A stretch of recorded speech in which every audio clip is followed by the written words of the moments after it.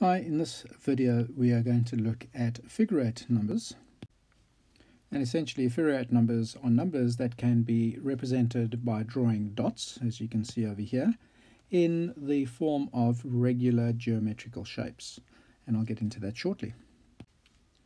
While some regular geometrical shapes include, for example, triangles, squares, and then we can have a look at things like the pentagon, the hexagon, heptagon, octagon, and so on. Now, if I was talking about a triangular number, I'd be talking about a series of dots that would create a triangle. And to draw it, I would always start off with just one single dot. And that would obviously be only one dot.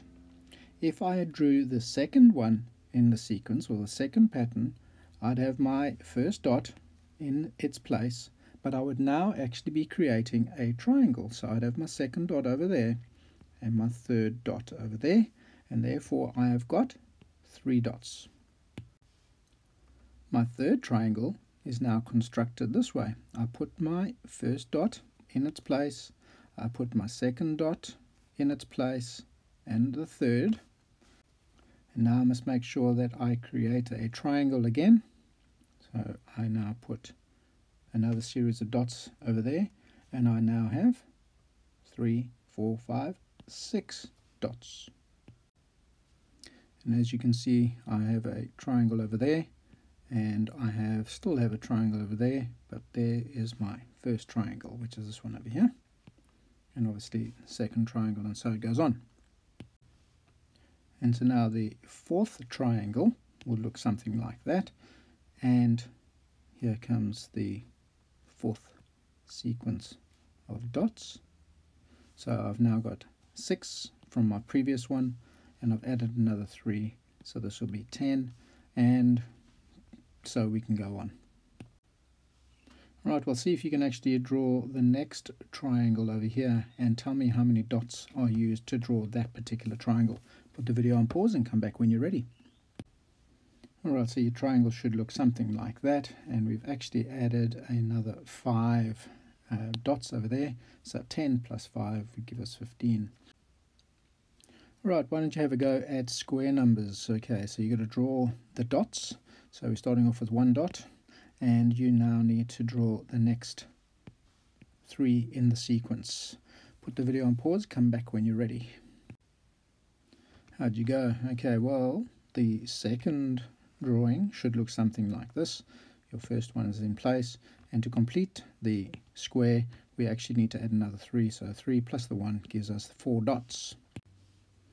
Alright, the next one is this one over here, so there's our first dot, our second dot's over there, and to complete the square, because it's 3 on this side and 3 on that side, gives us a square, we've got 9 dots in total.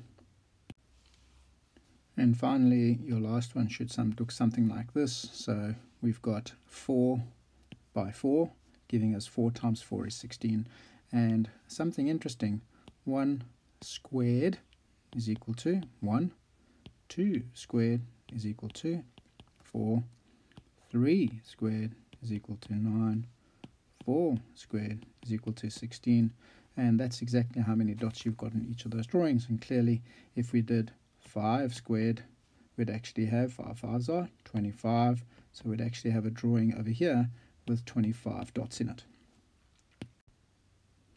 Alright, last one for you to have a go at pentagonal number. There's the little picture of a pentagon. We obviously start off with 1 dot.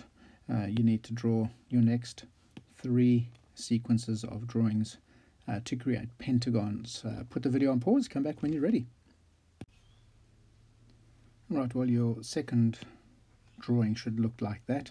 So I've just drawn the little dots on the outside to make it sure it looks like a pentagon over here. So a pentagon has 5 dots in it. Okay, so that's the second little drawing. What did happen with your third one? Alright, and your third drawing should look something like that. So we've actually used 12 dots. And finally, our fourth one looks something like that.